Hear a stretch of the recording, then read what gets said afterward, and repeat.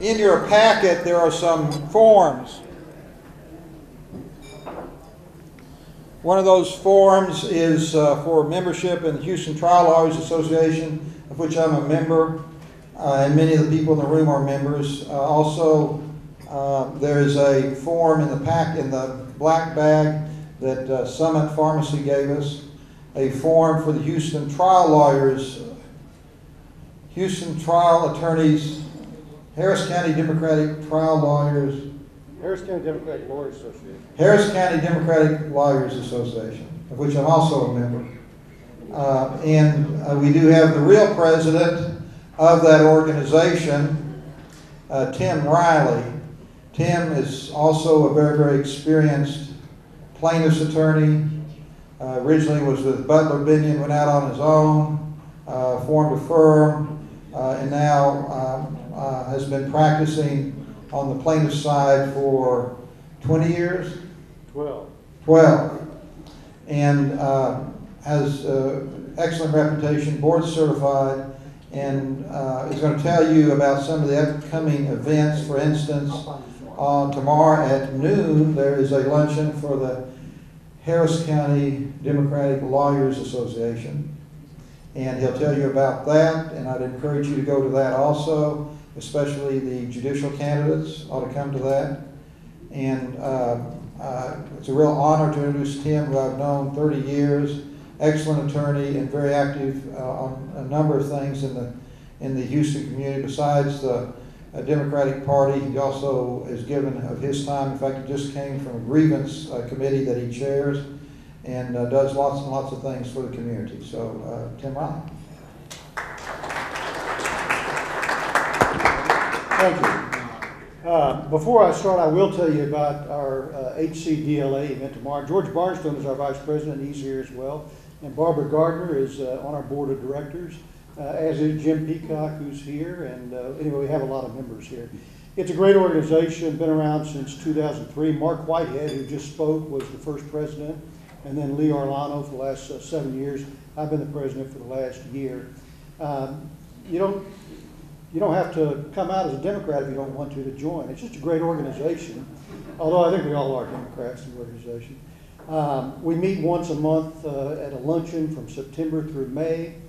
You get an hour of approved CLE for free, pay $25 for the luncheon. If you join, the dues are only $75 a year, and you get one free luncheon per year for that $75. We also have some really good events during the year. We have our annual Clarence Darrow Award that we have given for the last 9 years.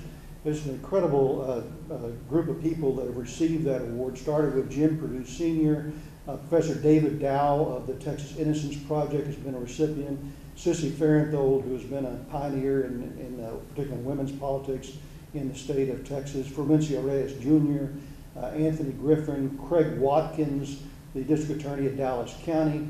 This year our recipient is State Senator Wendy Davis, who I know everybody here is familiar with. We were scheduled to do this 2 weeks ago, and of course her father got critically ill and we had to cancel or postpone it. Her campaign has promised we'll have it back in another 7 weeks. So you get to go to that for free, and we also have some other nice events during the year for free. It's a great organization, www.hcdla.com. I'd encourage you to join. I was asked about topics that I thought would be appropriate for this seminar today. And one of the things that's intrigued me as both a lawyer and as a legal educator, I've been a law professor off and on for a long time, and as a commentator on the law, is the evolution of the term proximate cause in the state of Texas. Because as you read the cases, I think it becomes quite confusing where the courts have been and where they're going with proximate cause. So I thought it'd be a good topic, first because it would force me to sit down and go over the law and the history of the development of proximate cause. I know people don't like a history lesson, but I think it's important in this context because if you do any kind of trial work, proximate cause is something you're going to have to deal with on a day-to-day basis. And you really need to know where the courts have been going with proximate cause in order to protect your case. And I don't care if you're a plaintiff or a defendant, it doesn't really matter. You need to know what these issues are as the courts have done them. And as you look at it, I looked at it, I thought, well, proximate cause started really narrowly, then it kind of expanded like a balloon. Now it's gone back down to a very narrow definition of proximate cause. It's not the same proximate cause that I was taught as a young lawyer. Hopefully I can make this work, right? Okay, these are the non-legal definitions. I kind of started there because I didn't, really know kind of what the term proximate means. It comes from Latin proximus or proximatus, some people say, meaning nearest, next, or near. Oxford says it's an adjective in the adjective form. It can be a verb also, meaning closest in space or time or approximate as either definition. And then Merriam-Webster says it means immediately preceding or very near. I was curious as to where it began. And the reason my curiosity got provoked with this one, I started thinking about a factual scenario that you read about in the paper every once in a while. I want you to imagine a young 26-year-old law school graduate who is studying for the bar exam and gets frustrated with his studies for the bar exam. It's cloudy, it's in the late afternoon, early evening. It's overcast, but the weather isn't terrible, so he decides to go out for a jog to get his mind off studying for the bar exam. And as he's running along on a public sidewalk in front of a private residence, a sudden storm blows up, and it's a horrendous storm. It's a squall. The skies get completely black. There are wind gusts of 55 to 60 miles per hour. And wasn't that way when he started out, but it's that way when he's on his run. And all of a sudden, a 100-year-old oak tree on private property falls down and pins the young lawyer next to a car. Would have killed him if the car hadn't been there. And he ends up a permanent paraplegic as a result of that. As it turns out, the homeowner had been concerned about the status of the tree as well, mostly because concern as to whether the tree would fall on his house or his own children. And so he had hired a tree company to come and inspect the tree. And the tree company had come and inspected the tree. And the tree company had looked at it and said, in our opinion, this tree appears to be sound and does not need to be taken down, which he was obviously very relieved to hear. Who's at fault? Where's the proximate cause in this? Is the homeowner, is his negligence in allowing the tree to be there a proximate cause? Is it reasonably foreseeable that the tree might blow down and hit a jogger passing by on the street? Is the tree company who gave their opinion as to the status of the tree, were they negligent, and was that a proximate cause? Was it reasonably foreseeable? And let's not forget about the jogger. If he'd have checked the weather forecast for that day, he would have known that there was a warning of severe thunderstorms. Was he negligent, and was that a proximate cause of his own injuries?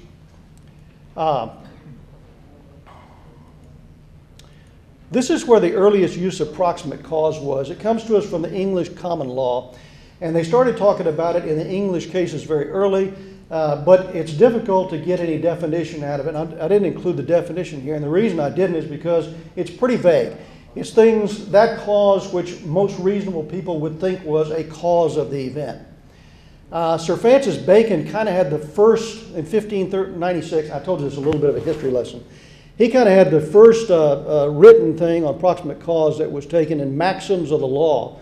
And he said that the law would only consider an act or event a legal or proximate cause if it is the nearest cause. In jure non remota causus et proxima spectator, that's my best Latin imitation. Or in law, one looks to the near cause, not the remote one. I think the interesting thing about that is that he's only looking at one cause. So whatever is the nearest cause to the event, the injury event, or the damaging event, is what Bacon would have considered the only proximate cause of the event. And that was followed for quite a time. Let's see. Okay, then we had Sir Isaac Newton. You don't think of him as a lawyer, and he wasn't. 1687, he published a tome. I'm not going to try that one, but it's a mathematics book. But he looked at, from a physics standpoint, from a math standpoint, what can we look at as the actual cause of an event? And Sir Isaac Newton says, look, it's not the nearest cause, it's a thing that set it in motion. It's a kinetic energy that started the event. That was widely accepted, and we started seeing an evolution in the term proximate cause. So no longer were they looking at the closest cause, but what was the real cause that set the thing in event. But again, it was only one cause. It couldn't be a concurrent cause or a contributing cause. In 1841, that began to erode, first in England. I won't go over all these quotes and cases, but I'll make the PowerPoint available if anybody has an academic interest in it. And it started talking about, well, wait a minute, why can we just have one cause of an event? Why can't there be multiple causes of an event? The earliest case I could find in the United States that adopted that context was in 1847 in New York, and a man chases a boy through the street and into a shop. The boy runs into a wine cask and knocks a faucet off the wine cask. Somebody was injured or damaged. The court said, look, even though the injury was not the necessary consequence of the wrong done by the defendant, this is the man chasing the boy, the wrong was of such a nature that it might very naturally result in an injury to some third person. And so as we look from that point forward, three interesting concepts started to evolve. The first was, we've talked about briefly, can there be two or more legal causes? And the answer is yes, and we're going to talk about this in a little bit more detail in a second. So long as it can be said that but for each act, the event would not have occurred. And you're going to think in just a minute when I talk about some examples of, well, how can you say that about two concurrent causes? Because if but for one, the event would not have occurred, then how can you say that the second but for that event, it wouldn't have occurred? Because if the first guy hadn't been negligent, it wouldn't have occurred and never would have come up. The next thing is, what is the relationship between the act and the resulting occurrence necessary before the former can be recognized as a legal cause of the latter? And I think it's pretty clear in discerning the cases that foreseeability of the consequence, and again we're going to talk about that in some detail because that's kind of the key to this, is the determining factor. How foreseeable was the damage or the injury as a result of the act from the perspective of an objective person, so we can look at it as a causative effect. And if that is the key, is it a necessary element of recognition of a duty or a necessary element to establish proximate cause? And that is kind of where the courts, we start to see, at least I see some more gray here besides mine. That's what we've seen, evolution of the proximate cause in Texas over the last 25 or 30 years. And it depends on whose ox is being gored. It depends on what the Court of Appeals wants to do with it. There were two schools of thought that developed. First was foreseeability is an element of duty which must be decided by the court. And I'm going to talk about how they came up with that. And then the second was foreseeability is an element of causation which must be decided by the jury. I can tell you from a plaintiff's perspective which one of those I like a lot better. The second one, that foreseeability is an element of causation which must be decided by the jury. This is going to take you back to your law school days, the Paulsgraf versus Long Island Railroad case, 1928. And actually, I thought I remembered that case until I went back and read it, and I really didn't remember it all. But in any event, there's two boys running alongside a railroad track. The train is leaving, and one of the employees of the train, of the railroad, reaches up and pulls one up. When he does, the young man drops a package that he's carrying. It falls on the track. It's full of fireworks. They're going to do some kind of a prank. It explodes, and some distance away, they don't define how some distance, but some distance away, a scale is knocked over as a result of this explosion, and the scale falls on the plaintiff and injures the plaintiff. She, of course, does not sue the boy. She sues the railroad. There was a charge that, and I found this quite interesting, because this charge doesn't have much delineation on what is proximate cause. It says if they omitted to do the things which prudent and careful trainmen do for the safety of those who are boarding their trains, as well as the safety of those who are standing upon the platform waiting for the other trains, and that the failure resulted in the plaintiff's injury, then the defendant would be liable. And what I think is interesting is all they're saying is that the failure resulted in the plaintiff's injury. It's not exciting, efficient, or contributing cause. There's no definition that we would have of proximate cause. They just simply ask the jury, if that failure resulted in the plaintiff's injury, then the defendant would be liable. The majority opinion is written by Benjamin Cardozo, and this is the one that is most remembered. Justice Cardozo held that foreseeability is an element of duty, not an element of proximate cause. And here he says the risk to the uninvolved passenger of helping the boy on the train was not foreseeable to the fellow that helped him up. Therefore, he had no duty to avoid. And this is a famous quote that I've actually used in briefs before. The risk reasonably to be perceived defines the duty to be obeyed. The more interesting thing, though, is the dissent by Justice Andrews. And Justice Andrews says, no, we really ought to be looking at this in a proximate cause context. And he says, everyone owes to the world at large the duty of refraining from those acts that may unreasonably threaten the safety of others. The actor is liable to anyone who is foreseeably injured, even if he is outside the zone of what would be generally be thought the danger zone. But there is one limitation. And I thought this was important because you'll see in his dissent that the germ of all of the Texas cases that we've seen that have limited proximate cause. He says the damages must be so connected with the negligence that the latter may be said to be the proximate cause of the former. Okay? The proximate cause must be at the least something without which the event would not happen, the but-for element. Okay? Then he says the court must ask itself, obviously he's looking at it from a legal perspective as opposed to a jury perspective, even though he's looking at proximate cause. The court must ask itself whether there was a natural and continuous sequence between cause and effect. Was the one a substantial factor in producing the other? And the Texas Supreme Court has really seized on this language without giving credit to Justice Andrews. Was there a direct connection between them without too many intervening causes? Texas Supreme Court has seized on that, again, without giving Justice Andrews recognition. Is the effect of cause and result not to attenuate it? Again, same thing. Texas courts have relied on that question in other instances. Is the cause likely in the usual judgment of mankind to produce the result, or by the exercise of prudent foresight, could the result have been foreseen? Is it too remote from the cause? And here we consider remoteness in time and space, the attenuation argument, which the Texas Supreme Court has seized on. But he still would have affirmed. And he would have affirmed on the basis of the failure of the defense to request a foreseeability instruction on proximate cause. We started to see, I'm going to jump forward to Texas because I think you're most interested in that, and I could probably go a lot longer today than would be allowed. We started to see an age of enlightenment in Texas about the time that Mr. Schechter and I started practicing law. The court started to recognize a duty to prevent as a potential proximate cause, despite the absence of an act setting kinetic energy in motion. And that's something, I do a lot of plaintiff's medical malpractice work. And before that, I did a lot of defense medical malpractice work. We often face the issue of, okay, can you cause something if all you do is prevent the harm from occurring? Can that be a cause, a legal cause of an event? And the answer was really no at one point in time, although that has been evolving. But in 1881, the Texas Supreme Court said, yeah, we're going to do that. And it arose, interestingly, in the context of a complete bar of negligence as to a plaintiff who was standing on a railroad track when he was injured. And they said, look, if the plaintiff was injured and he was on the railroad track due to his own negligence, that's too direct cause. Therefore, the engineer's negligence and failure to stop can't be a proximate cause as a matter of law. Okay?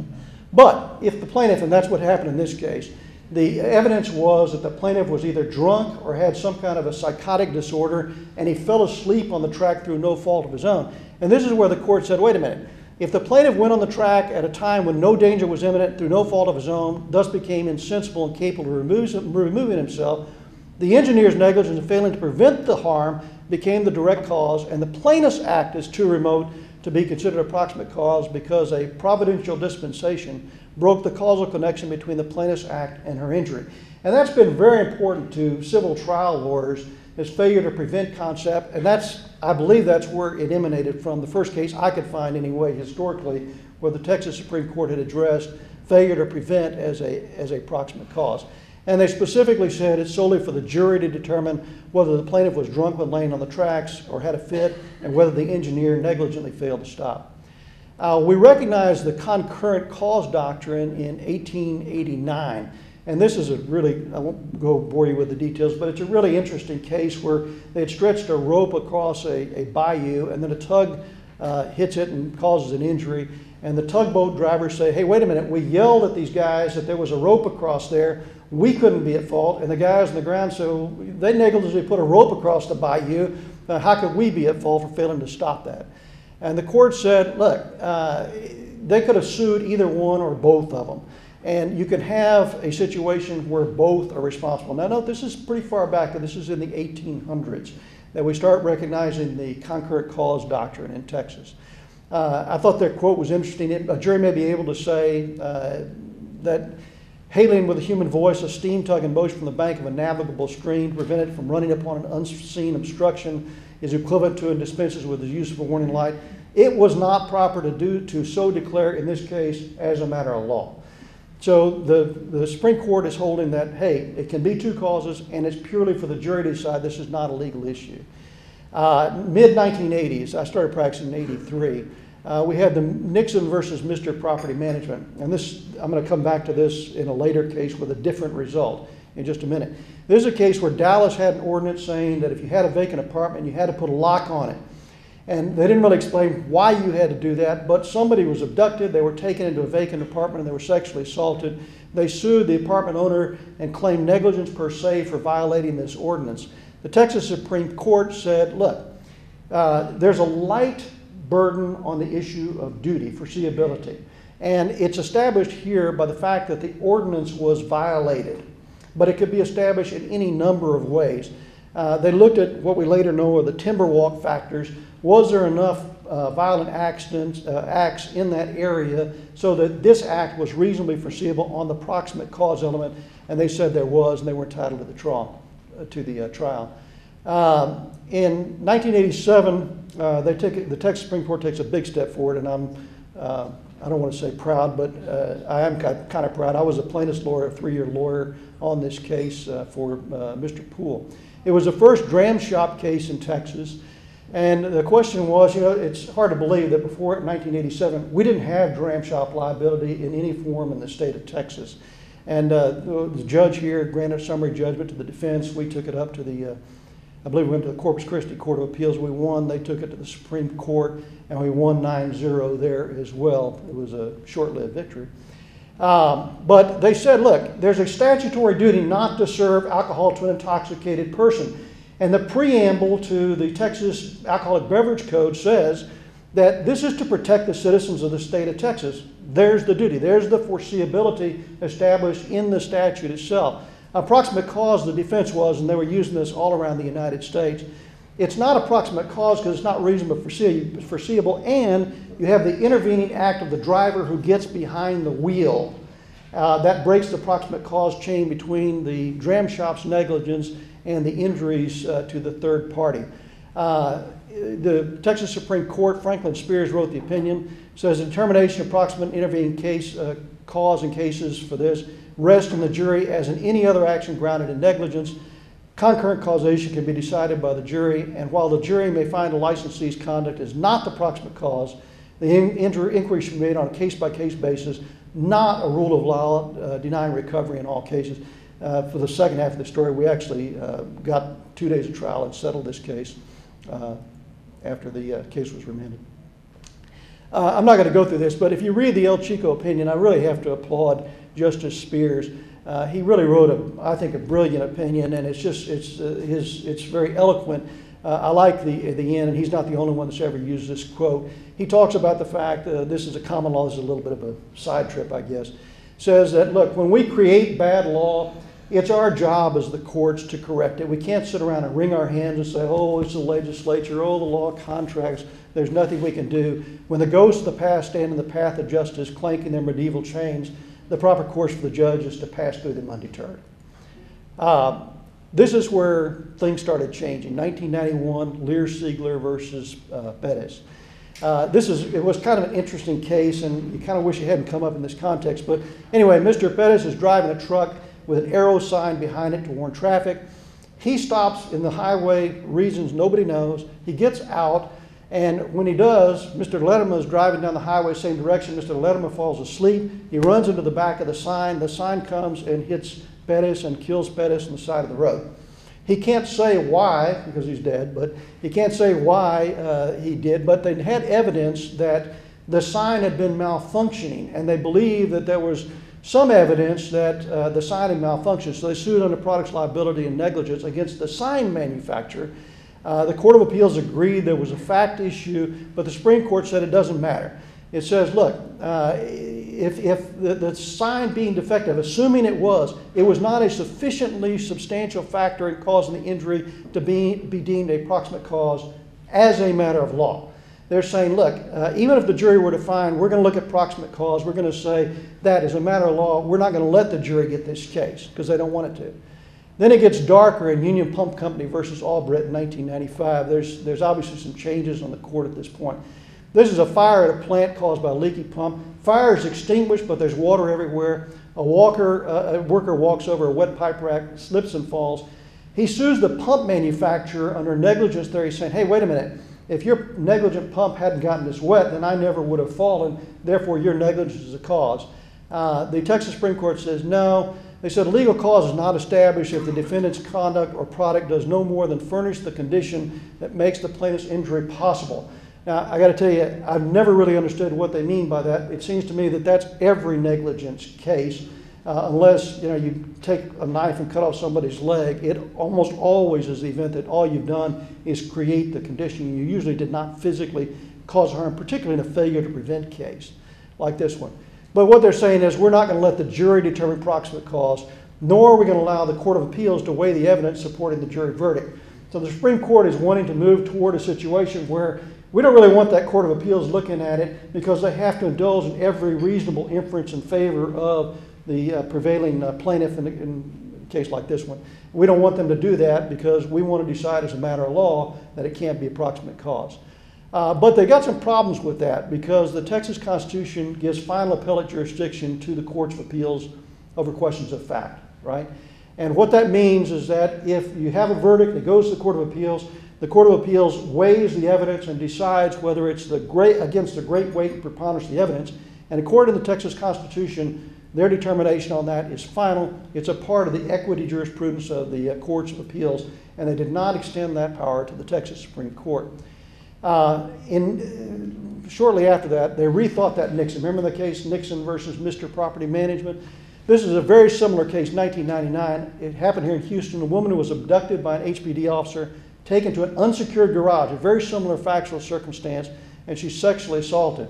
She sues the garage owner. There's uncontradicted evidence that there were many instances of crimes of violence in the garage against paid parkers. The Supreme Court says that not only, they put a new element here, not only must the plaintiff show that it was foreseeable, the criminal act, but a new second element as well, that it was specifically foreseeable that this plaintiff or someone in her class was likely to be injured as a result. They said here it's foreseeable that employees using the garage might be assaulted, but not that someone might be assaulted after hours. Therefore, no duty is a matter of law. This is an interesting part. This was a 3-opinion case. Justice Abbott wrote the plurality opinion. He looked at those Paul's graph things, foreseeability of duty, foreseeability of proximate cause, and he says, well, we want to follow Cardozo, the duty one. And then he says, but it doesn't really matter, because it's the same test on both, even though the courts had put a lighter duty on foreseeability, or lighter burden on foreseeability in the duty context and the proximate cause. Result is that if the court wants to get rid of the case preemptively, they can affirm a summary judgment on duty as a matter of law. Or they can also decide that there should not have gone to jury on proximate cause as a matter of law.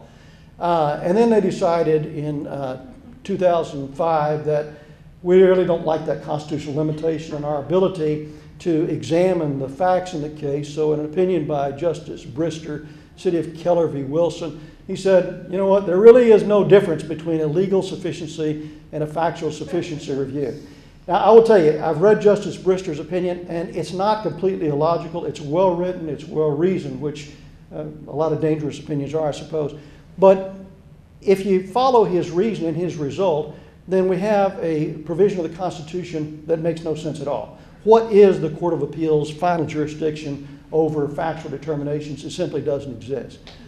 So anyway, here's the bottom line, and I wish I could come here and give you some practical ideas. These are how you're going to get around these issues, but I really don't have those. So what I'm going to do is I'm going to talk about here are a few things that are going to happen to you. So the circumstantial evidence supports the inference found by the jury as to causation. The plaintiff should be okay, right? I mean, you're going to support the reasonable inference. But wait, no, not if on appellate review the appellate court determines that some inference other than the one found by the jury was equally likely based on meager circumstantial evidence. This is a Edwards versus Hammerly Oaks case, Mr. Peacock's case over there, I believe. So if the jury finds the defendant's conduct was a substantial factor in causing the event in question, the plaintiff should be okay, right? We go back to Andrew's dissent. But wait, not if on appellate review the appellate court determines the link was too attenuated to constitute a substantial factor. And these are the suicide prevention cases. This was the first one, IHS Cedars Treatment versus Mason. They negligently discharged a psychiatric patient. He went into a rage and had a car accident, and they said, no, that's too attenuated. Even if it was foreseeable that he might do something like that, it's just too attenuated. We're not going to let the jury get that. And it doesn't matter if you look at it on duty approximate cause. We're not going to let the jury see that. So if the expert opines that the defendant's negligence was a substantial factor, you should be okay, because we do that, right? In medical malpractice cases, we ask them, was this a substantial factor? Yeah, but wait, no. Not if the court determines that it was a conclusory opinion. That was an interesting case, this Ham case from 2010. The security expert testified, again, it's an assault case, that extremely lax security measures failed to deter what would otherwise be a risk-averse assailant from entering the property. Sounds similar to Mr. Nixon, property management, was too conclusory because the plaintiff could not prove the assailant entered the property specifically at the area where security was lax. Summary judgment affirmed by the Dallas Court of Appeals, petition denied by the Texas Supreme Court. There's the German case, and I didn't put a slide on this, German versus Methodist Hospital, which I know anybody who does medical malpractice will be familiar with.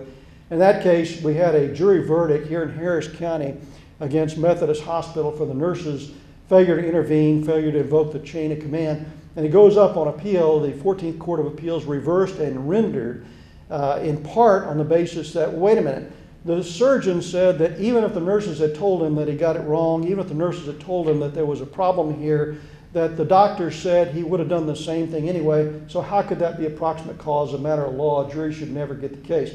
Unfortunately, we see that in an awful lot of cases. We have people who have their own interest to protect or who are willing to fall on the sword that'll say it wouldn't have made any difference. I think the bottom line is you need to give a whole lot of thought to how you're going to prove up proximate cause at the time of trial. You need to get your expert to say the things you want to say, and you need to get him to say it 2 or 3 times. Thank you.